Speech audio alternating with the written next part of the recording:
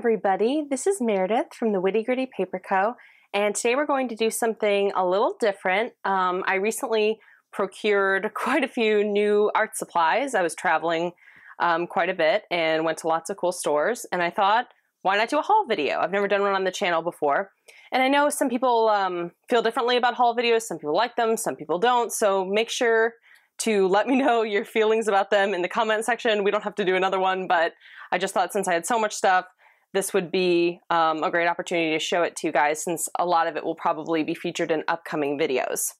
So first of all, I went to Florida, and I go there most summers, and there's an awesome art store down there called Sam Flax. It's in Orlando. I think they also have a location in Georgia. And let me just grab what I got from there. First of all, I found some new paper that one of them I'd heard of and one of them I hadn't. The first one is this Canson Montville, and I've actually never used it. The Canson watercolor paper that I usually use is just their one with a blue cover. I think it's just Canson XL watercolor paper. It's really cheap student grade. So I've heard of other people using the Montville, but I've never tried it. So I grabbed it, and I've used it a little bit. You know, it's a pretty decent student grade paper. So I grabbed that. And then I also grabbed this other Canson paper, Moulin de Roy. I guess I'm sure I'm botching the pronunciation, but it's 100% cotton, and I've never seen it before. It's kind of a weird size. It's 9.4 inches by 12.6 inches. So it's a little odd. Usually they're 9 by 12, like this one here. And I have used it a little bit for some portrait painting, and it's lovely. It's got a great smooth texture. It's smoother than I would normally expect for cold press, but it's really nice. So, and it was a good deal. It worked out to being about $1 a sheet. You get 12 sheets, so maybe a little more, maybe like $1.10 a sheet. But I thought it was a really good deal for 100% cotton paper. So if you see it, I would grab it. I think it's really good. And I also, while I was at the Florida art store, I picked up this palette, and I've already used it, as you can see, a little bit, and I just love the shape. It's made of plastic, which I don't really like to mix on customarily because it stains so much, but I just loved the shape. I decided to go for it. It was only it was less than $5, and I haven't put any paint in the palettes over here in the wells. I probably won't. I really just got it for the mixing areas, and I love it. I love having the 3 separate wells. So I've loved having that. It's my favorite plastic palette I've ever tried. And I also found this little set of watercolors there. And they're the Yarka brand. They're made in Russia. And I had heard of some other people using them and liking them. I think they're meant to be more of either a student grade paint or like a crafter's, stamper's watercolor, because they were really inexpensive. I think they were like $7 for this set of 12, and it came with a little brush too, but the brush wasn't very good, so I tossed it. But they're very transparent. So, and they say that too, rich transparent colors, full pans. So I just grabbed them because I thought they were really cool, and I like them. The colors, there's a white and a black in the set, which I don't really care for if you're only going to get 12, but they're kind of surprisingly good. And some of the stuff that I'm showing you here, I have tried out, so it's not all a brand new haul video. But I haven't gone into anything too extensively. So these are really cool. And I've never seen them at any other art store. And trust me, I get around the art store circuit. Another thing I grabbed at the Florida art store was a new number 8 round brush. And this is my most used size and shape. And it's by the Silver Brush Company. And the line is Black Velvet. And actually it is half real hair, real squirrel hair, and half synthetic squirrel hair. And I've actually never owned a real hair brush before. So I really only got it out of curiosity to see if they were any better. I don't really like to support the fur trade, so I was a little conflicted, but I just thought I'd try it to see if it was better. And I think it's a really, really good brush, but I wouldn't buy any more real hair brushes over synthetic brushes because I like the synthetics. I think they perform just as well as this real hair one, but that being said, this is a really good brush. It is quite expensive. I think it was, oh gosh, I think it was like $30 or $40. So it was pretty expensive. So real hair brushes have that disadvantage as well. So, but I wanted to try it out, and I can do a video about the difference between real hair and synthetic brushes in the future, maybe. Leave me a comment if you want to see a video like that. So there's that brush. It's the only brush I got there. And I also grabbed 3 tubes of new color, and I try to be really picky when I'm buying new tube watercolors since I have a lot of colors. So it's like inviting a new member into the family, sort of. So I grabbed, let's see, I grabbed a core watercolor, and I really like the core watercolors. They're a little bit different to work with. I find that they dry really hard, and their binder is different from, like, I guess all other artist watercolors. So I do like them though. So I grabbed a cadmium red deep because, believe it or not, I'd never had a cadmium before. They are actually, cadmium, the substance is toxic. So that's part of the reason I didn't have one before, but I just thought I'd try it out, and I've really enjoyed it for portrait underpaintings so far. But that's just my first impression here. And then I grabbed my first Holbein artist watercolor. I've never had any of the Holbeins before, and I was really attracted to this sort of pastel pink color. I've never seen that. And I thought it might be pretty opaque. So I wasn't sure, but I thought I'd just go for it. I was getting a lot of things, so I was in the spirit. And I absolutely love the color. However, it was a bit more opaque than I was hoping. I painted it out on some black paper, and it was relatively opaque, so that's a little disappointing, but it is a beautiful color, just not 100% transparent. But I like it so far. It's the only Holbein one I've tried. It's hard to find pastel watercolors. And then the last one I grabbed at the Florida art store was Naples Yellow by Daniel Smith, and I love this color. Oh my gosh, I've been using it in combo with this cadmium red deep. I've been using it to mix skin tones, and I love it. It's like super, super realistic and dependable. So I'm always happy with Daniel Smith watercolors, so I was not surprised at how much I liked it. So that is everything that I grabbed at the Florida art store, and let's see. I grabbed even more stuff at the Seattle art store I went to. So I took a trip out to Seattle, and I wanted to visit an in-person Blick store. Most of you probably have heard of Dick Blick online, and they have a couple in-person locations, mostly in cities, but they don't have one near me. So I took the opportunity when I was in Seattle, and I went to their location there, and I got a lot of stuff. I got this huge pad of that Canson student grade paper I was talking about earlier. This is the type I usually use, but I got a huge pad of it. I think it was like $15. So I use this mainly for card making and practice and sample sheets. So it's always good to have. I've never seen this size at my local art store. And then the only other paper I grabbed there was some arches. And let me get it here. I grabbed 2 pads of this Arches hot press paper because I've never seen the Arches hot pressed in pads near me. I've seen it in blocks and in sheets, but never in pads. So I grabbed this 100% cotton, and I usually use the hot press for portrait painting because the less tooth, tooth suits itself more to like landscapes and all that jazz. So I grabbed this. It was a really good price too. I forget what it was, but it was a good price for Arches. And that's all the paper I got there. Oh, I grabbed this. I'm really excited about this. It's watercolor ground. And basically you take this stuff and you put it on surfaces that would normally not be paintable. So I've heard of people putting it on rocks and then painting watercolor on rocks. It basically creates a paper-like surface on top of non-porous surfaces, generally speaking.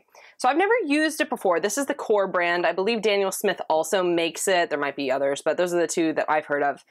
And I got the cold press. I think they also just have like a normal one in the hot press, but this one looked the most interesting to me. Actually, I'll open it up for you. It's very interesting looking stuff. It kind of, I can't think of the right word for it. It kind of looks like whipped cream a little bit, but thicker. Maybe toothpaste would be a better comparison. But I haven't tried it yet, so I'm thinking of maybe doing a video on that. So let me know if you want to see that sooner rather than later.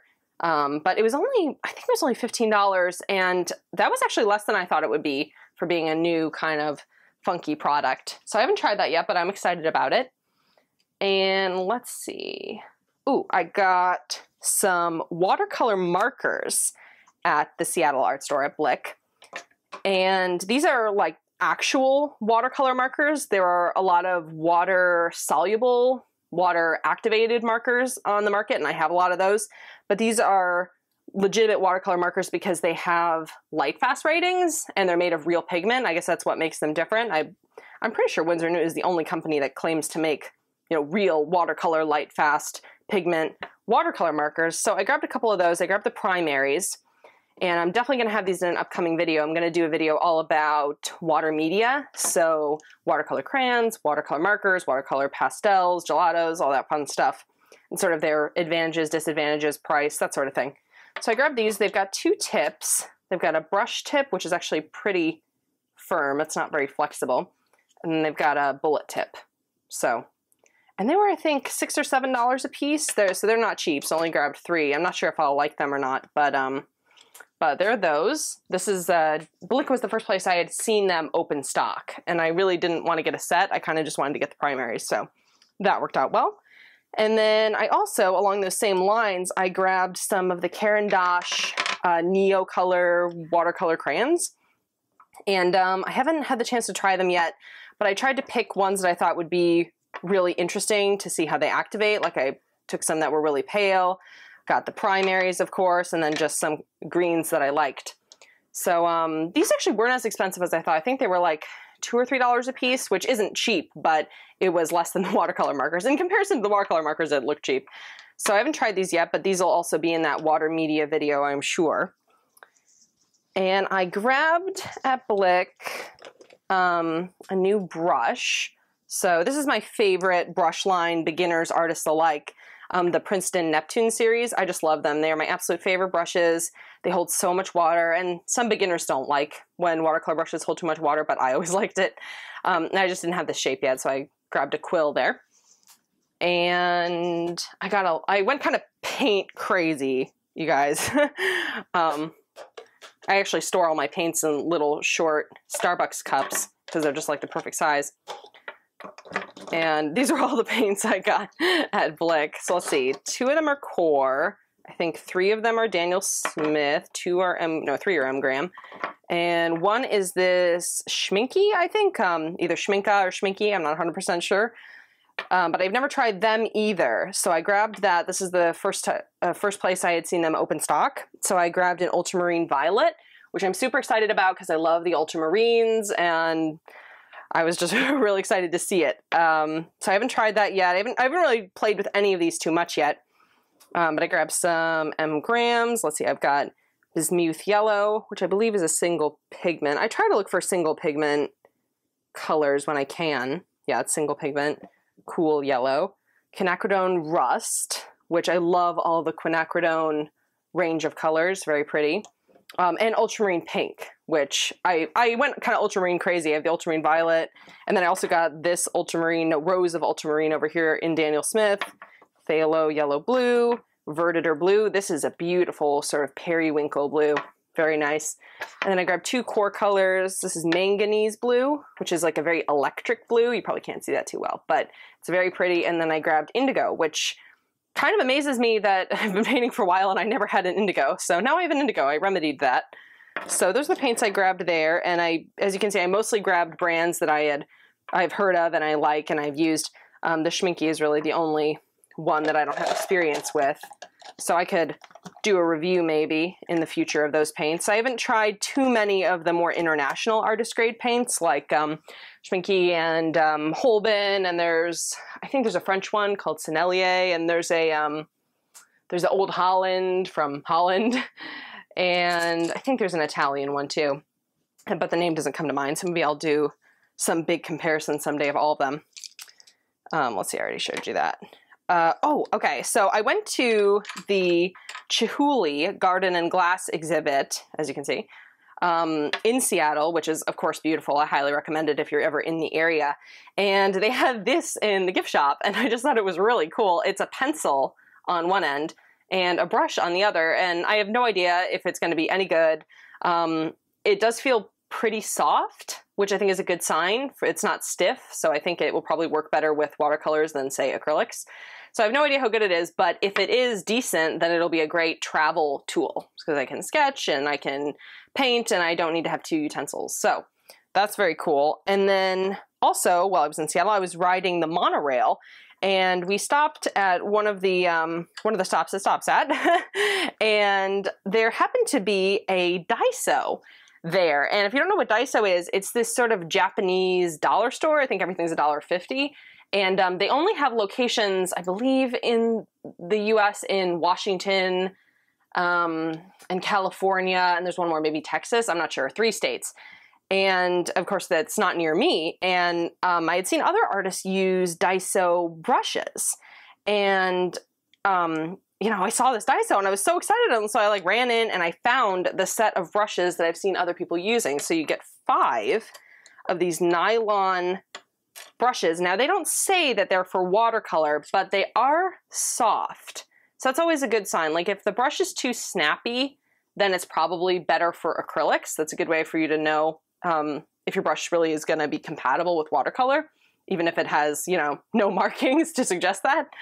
But I was so excited. I guess it's like a, let's see, a 12 round, a 10 round, probably 8, 6, and 4.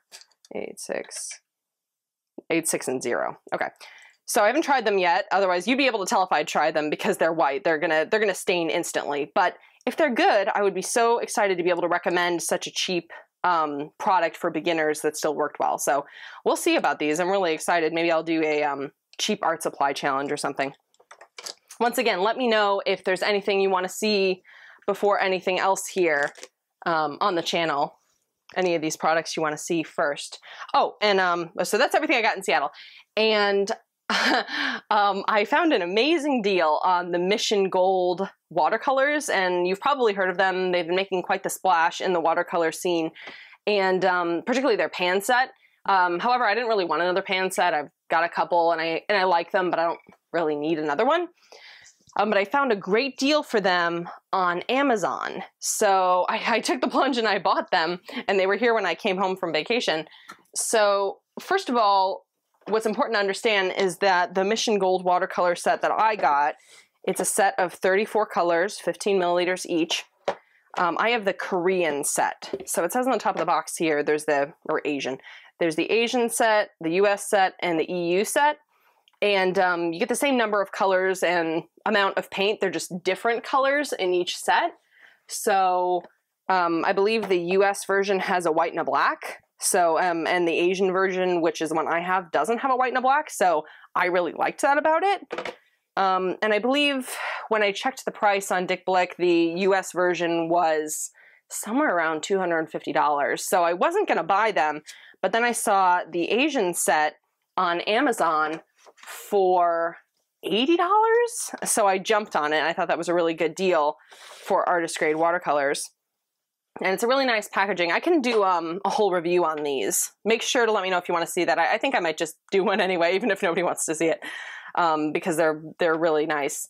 And so I grabbed those off of Amazon. And then at the same time, I have been wanting a ceramic palette for the longest time. And as I mentioned earlier, I really prefer to not mix on plastic because it stains and it yellows, and I just don't like that.